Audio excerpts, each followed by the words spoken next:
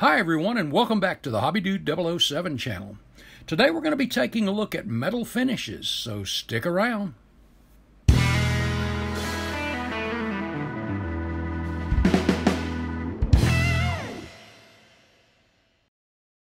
Natural metal finishes can add a great element of realism to any project.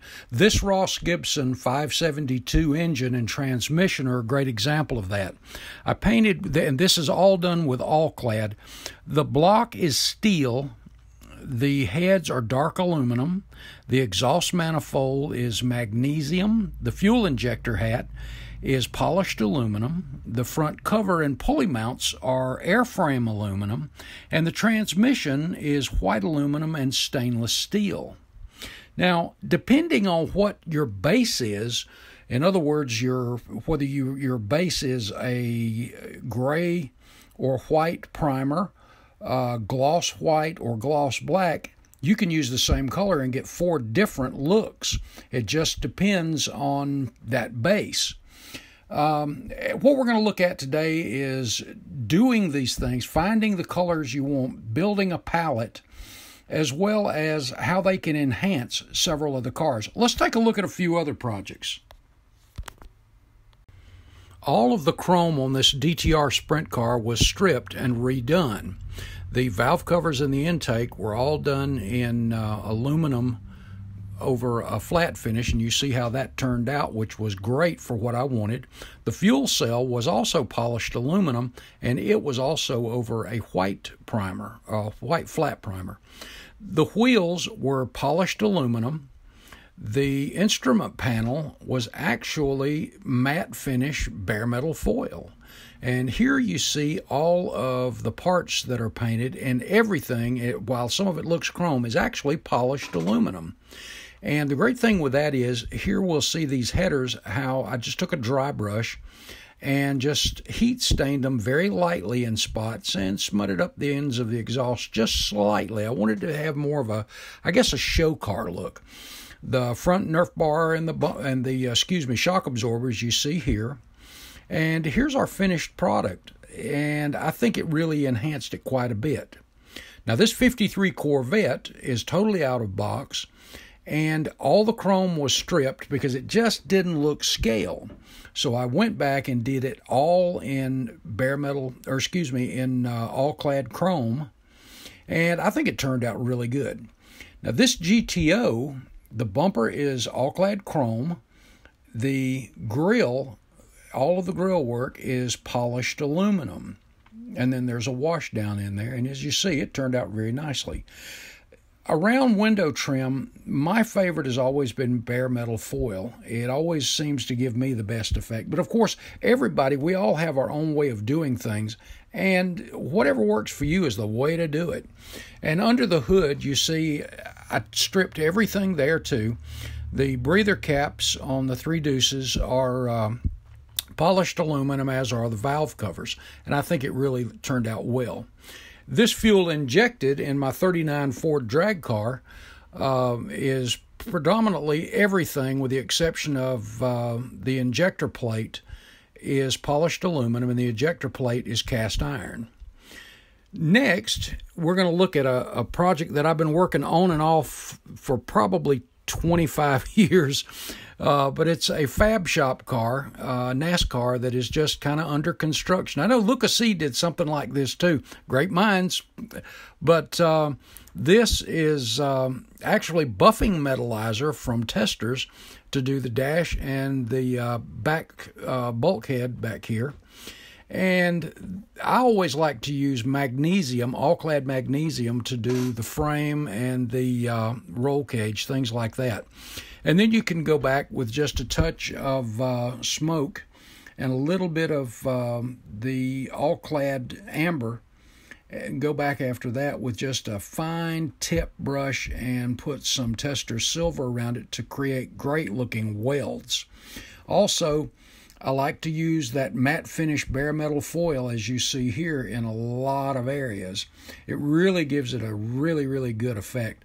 The buffing metallizers from Testors are soon going to be gone with the Model Master line being taken out.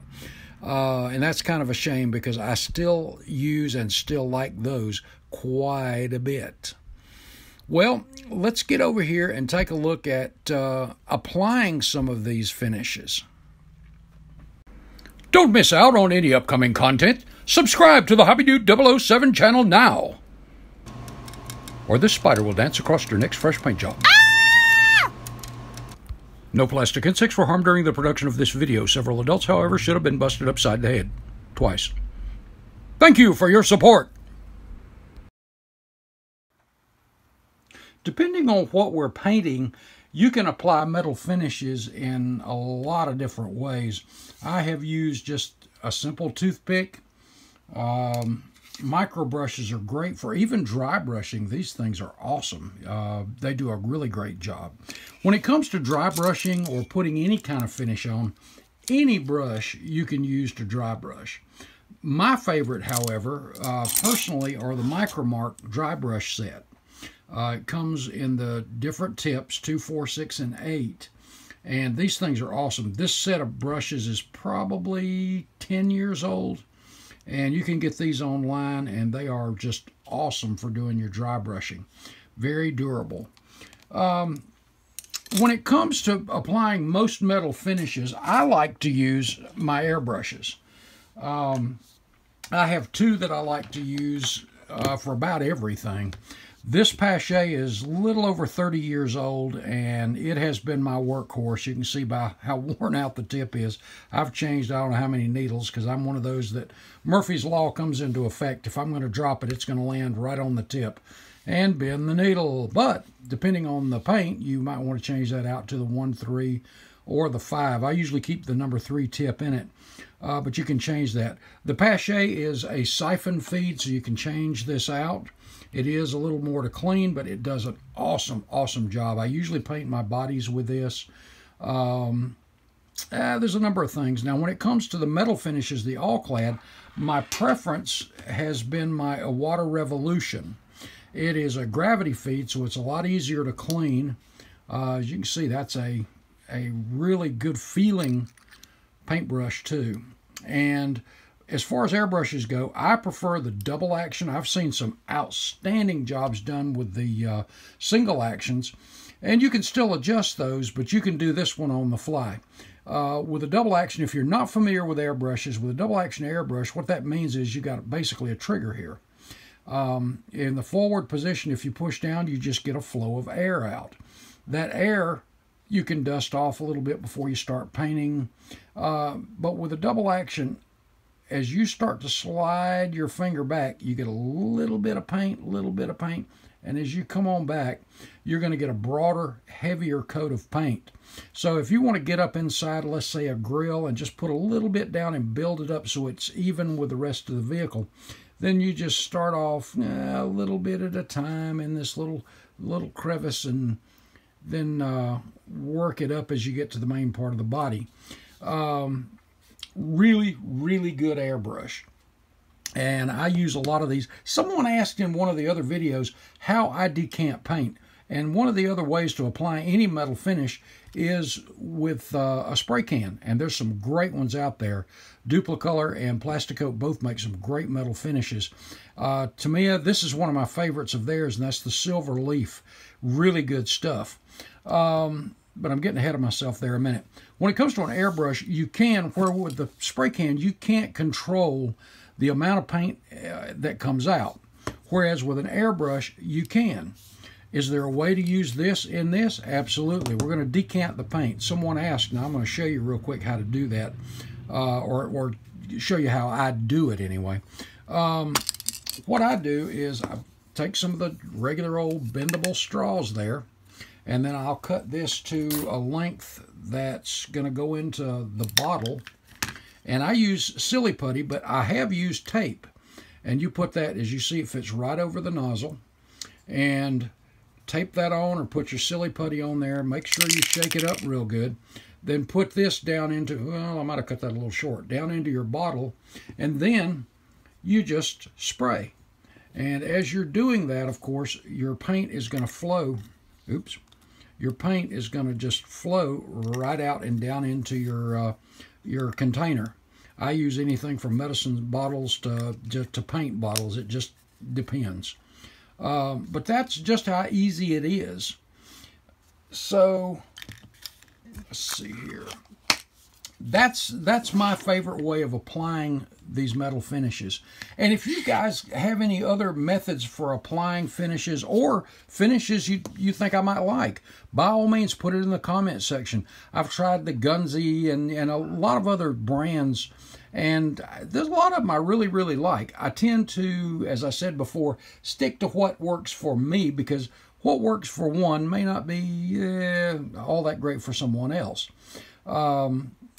But let's go over now and look at how to build a color palette. So when we're looking for that unique color for a metal finish, how we can do that without experimenting on our actual project. I'll show you how I did it anyway.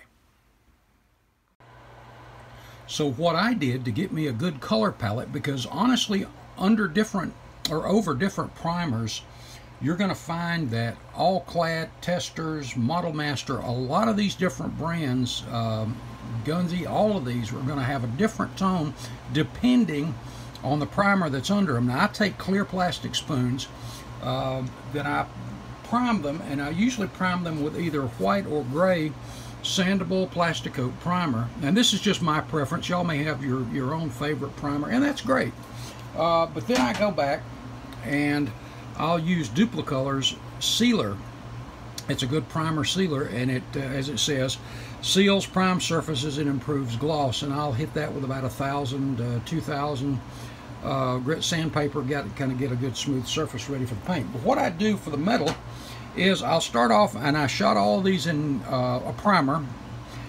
Then I went back and put a gloss black, and this is Testors, and then I put a Tamiya semi-gloss, just white primer, gray primer. Then I started doing this on one spoon, gray and white on both sides.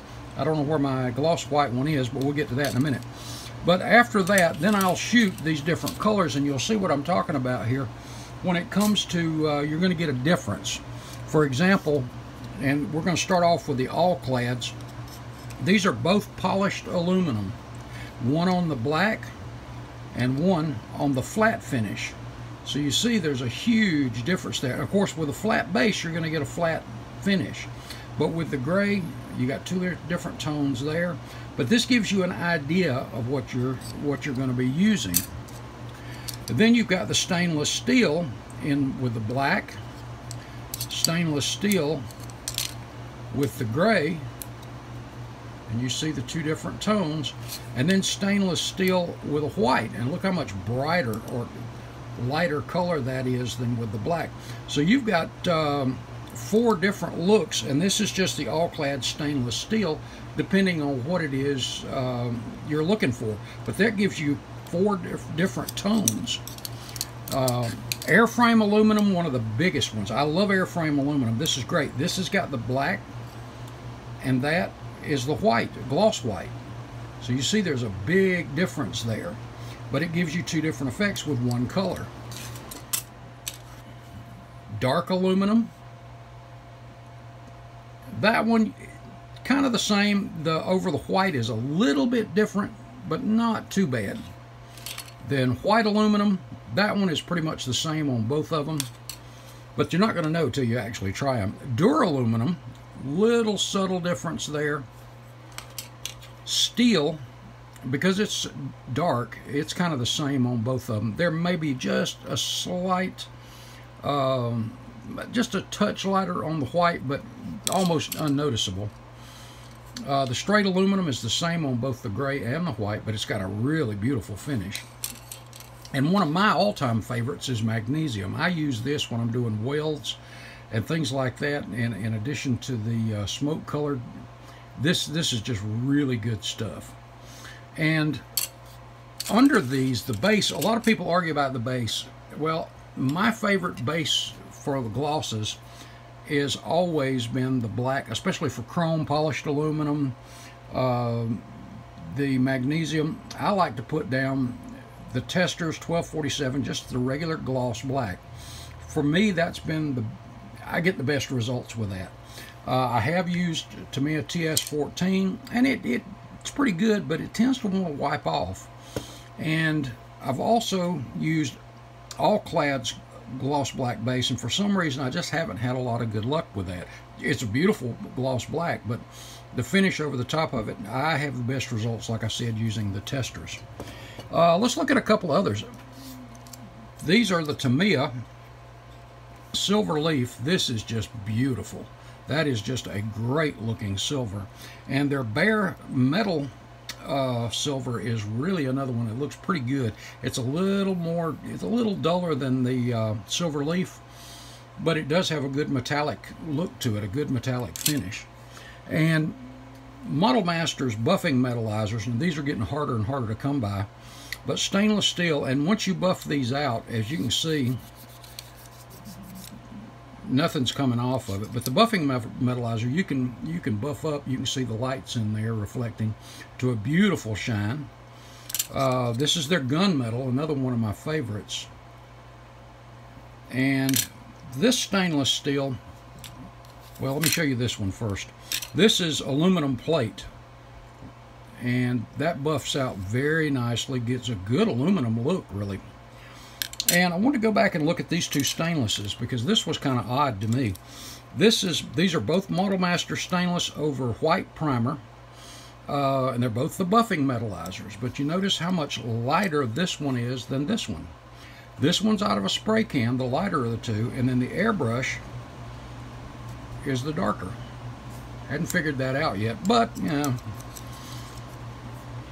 And in other metal finishes, you've got a lot of other things you can use. Testers, just the little bottles of their regular silver, really good. This also comes in a steel. There's a lot of metallic colors you can get in them. There's copper. I use copper a lot to do the winds that are in alternators, and they turn out really, really good. Also, in the Testers Model Master line, you've got aluminum, and you notice how bright that is. And then you've got I think that one, yeah, stainless steel, a little bit darker. And you want to really have some fun with some stuff. There's brass. So you got a lot of metal finishes you can use. And when it comes to chrome, my Tony Nancy car, the only thing chrome on that car that I re-chromed were the rims on the rear for the drag slicks, and chrome, and the valve covers. Everything else on that car is done in polished aluminum. Just a subtle enough difference. On the Barracuda I'm working on, you got a chrome bumper and you've got that polished aluminum grill, and even beside each other you can tell there is a difference there. When it comes to chrome all around the windshield, my all-time favorite has always been bare metal foil. Yes, it's a little bit of work, but it yields the best results. Also, we've got Molotov. These things are great. I've airbrushed them too, and I'll stick with the All-Clad, but that's a personal preference again. You've got 3 different tips that you can get when you get the set, and these yield a great chrome finish, and then you've got the really fine tip. But these yield a really great finish for chrome too. And there's a place for them. I use them for a variety of things, but scripts, things like that, when you're doing, if you're going to do something out of box, which I don't do that often, but if you are, then that's a really great thing to do. Now, my wife ran across this in a craft store, and it's called Deco Color, and this thing is awesome. It's nowhere near this price, but honestly, the first time I used it, I think it was better. But you can see by the tip, it's just like, well, let's see here. Look at that, a chrome finish. And it was much cheaper. I don't remember if it was Michael's or Hobby Lobby or something like that, but you can see the name there. This was really good. I need to go back and see if I can find one in a finer tip. But as you can see there, got a great chrome look. Great chrome look. And there are certain projects. Oh, in Sharpie, they have a paint pen too that's got a fine tip for your metal surfaces and finishes. Now, the only thing with this is, after you shake it up, you have to, like a lot of paint markers, push down on the tip. Be really, really careful with this. because I have had it flow, and I do mean flow right out of the tip. So do use caution. Get you a paper towel or something and touch the edge before you do it. But this is a paint marker, not just a permanent marker. And speaking of Sharpies, we've also got the Sharpies. I use this hot rod right here. I started to use the bare metal foil around the windows and a lot of the trim, and it just didn't look right after I got the windshield done. So I went back, looked at the paint again, looked at the graphics, and I just took a silver Sharpie and just went around the windows, and it blended with the graphics on the car. It actually, to me anyway, it just looks better than it did with the chrome. So sometimes the metallic silver in the Sharpie just yields you a really good look. And they also come, and this one is bronze, so you get a good metal finish, a bare metal look. And then you've got the gold. And someone told me there was another color out there that was a metallic, and I don't remember what it was right off. But these things are really great. There are all kinds of other brand paints, Gunsy. There's all kinds of really good stuff out there. And I challenge you to try them all. I try as many as I can. I tend to stick with what works for me. And if you have your favorite, hey man, go for it. But I love metallic finishes because they give a more realistic look. And when you put different shades or tones with each other, just like that 572 engine, you just get a really good look. Hope you've enjoyed this. I've had a blast with it and look forward to doing more and more. Thanks for watching so much. Have a great one. We'll see you in the next video.